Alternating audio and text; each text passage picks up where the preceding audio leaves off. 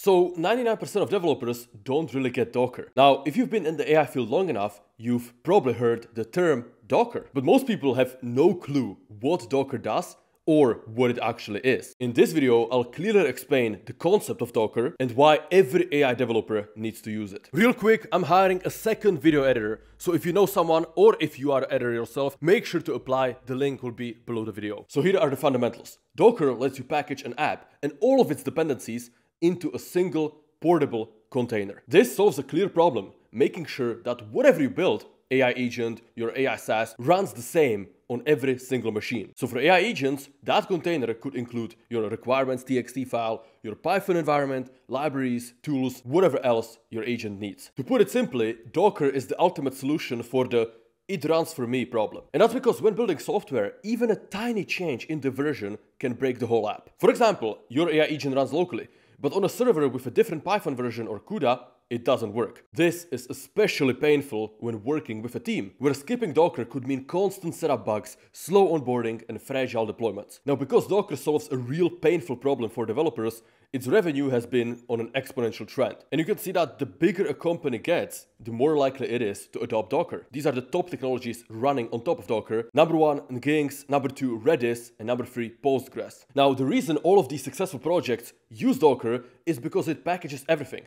So once you configure it, your app will run the same on any machine that has Docker. So you can run multiple projects with conflicting requirements side by side without them interrupting and interfering with each other. You can also spin up dozens of identical copies across multiple servers, which obviously is great for scaling. Now, the first concept you must understand is the Docker image. A Docker image is a read-only package with everything needed to run your app. So that could be the code, runtime, all the dependencies, whatever is required to run your program. It's a template Docker uses to create and start containers. And don't worry, I'll explain the concept of containers in a bit. Docker images can be shared and downloaded, such as on Docker Hub, so you don't have to manually rebuild environments. Here are some of the most useful commands when it comes to Docker image management, but thanks to LLMs, we don't really have to remember these. So feel free to screenshot this or just ask an LLM the next time you need one of these. The second concept you must understand is the Docker file. This is a text file that contains step-by-step instructions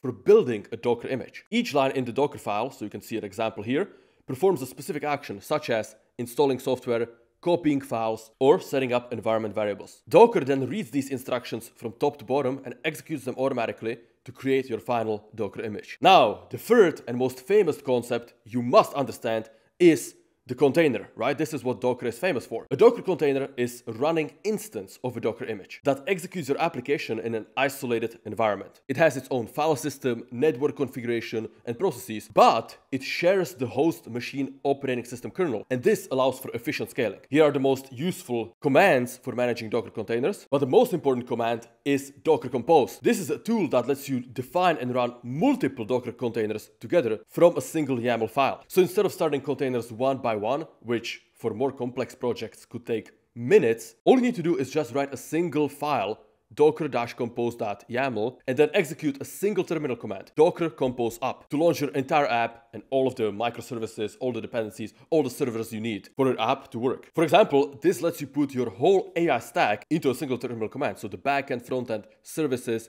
any outside separate AI agents, whatever you have in your AI application. Now, thanks to Docker, scaling is easy. That's because you can run multiple identical Docker containers across many servers to handle more traffic. So when demand spikes, such as when your app goes viral on Twitter, you can quickly spin up more containers and shut them down when the traffic drops. Now, there are orchestration tools to automatically manage scaling, distributing incoming requests across all running containers so that you don't have to sit and managing, dozens of Docker containers by yourself. Perhaps the most famous of which is Kubernetes. This is an orchestration tool that manages many containers, doesn't have to be Docker, across many servers automatically. This is why Kubernetes has a reputation for being complex and why many junior engineers are scared of it. But it provides real value because it solves the problem of manually managing a large number of containers by automatic deployment, scaling, and load balancing. So if a container crashes or the server fails, it automatically restarts containers to keep your application running. Now, if we look at the market share of Docker and Kubernetes,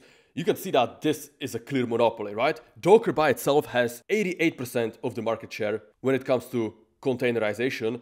And if you add on top of it Kubernetes we're at like 97% or something crazy, right? Which means that if you watch until the end and if you actually learn Docker, you won't have to worry about learning any other tools. This is all you need, so pay attention. Now, you might be thinking, okay, David, but why not just use a virtual machine, right? What even is the difference? Well, virtual machines run a complete operating system, which requires gigabytes of disk, space, and memory, all of which are not free. Docker, on the other hand, shares the resources of the server and only packages the application, which makes Docker containers much more lightweight. It's much easier to run the same app across many environments with containers than managing multiple virtual machines. This brings us to AI agents. Given everything we just talked about, it's not hard to see why Docker is useful for AI. It lets you package everything needed to run or fine-tune AI models on your local machine. And it isolates each AI agent to its own container, preventing conflicts when running multiple AI agents. Alright, so let me show you how to create your own Docker image. And it's actually very simple. This is the easiest way to get your feet wet with Docker. It takes a couple of minutes and you will break through most of the friction.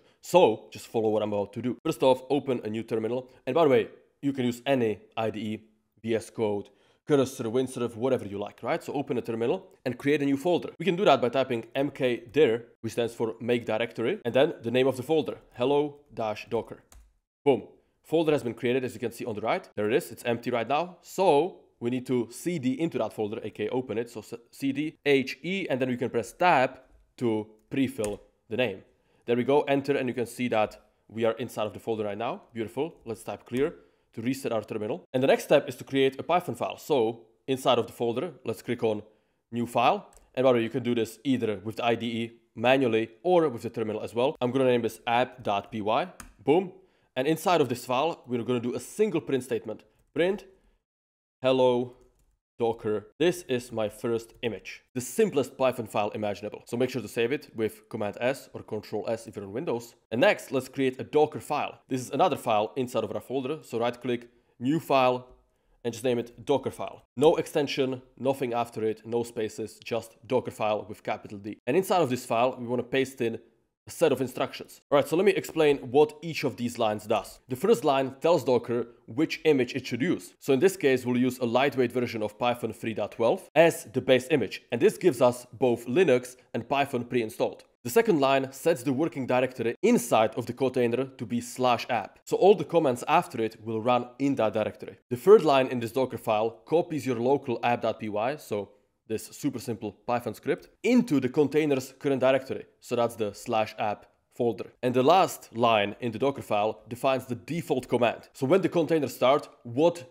is the first command it should execute? And in this case, it is run python app.py. It's literally the equivalent of you opening the terminal and typing that into the terminal yourself. So after you set up the Docker file, make sure to save it. And the next step is to build the image, which we can do with this terminal command right here.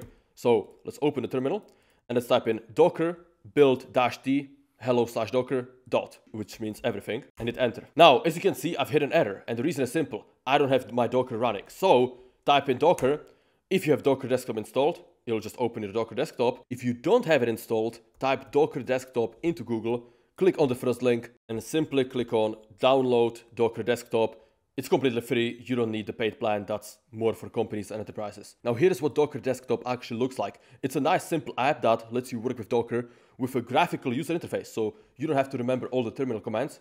If you have Docker Desktop installed, you can manage your images, containers very easily. Now, the reason I got the error is because Docker Desktop wasn't running. So if we rerun this command, now no error, and you can see that our image is being built. Cursor, which is the ID I'm using, is trying to get permission to access Docker Desktop, so I need to allow that. And just like that, you've began building your first Docker image. And there it is. 20 seconds later, or maybe even less, 15 seconds later, your image has been built. So let's type in clear to reset the terminal.